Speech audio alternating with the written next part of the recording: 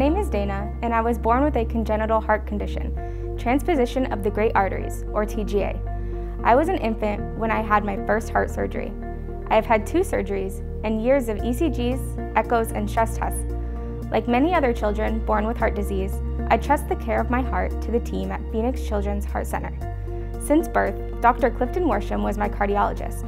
I transferred to Dr. Wayne Franklin as part of the Adult Congenital Heart Disease Program.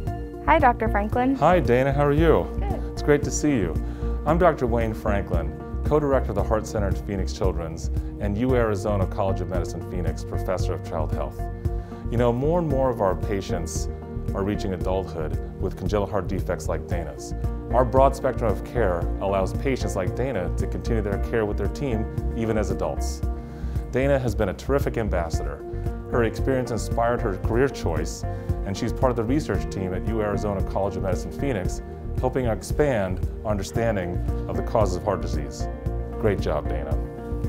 Every heartbeat counts in a life well lived. Our goal is to help children with congenital heart disease have more heartbeats so they can pursue their dreams.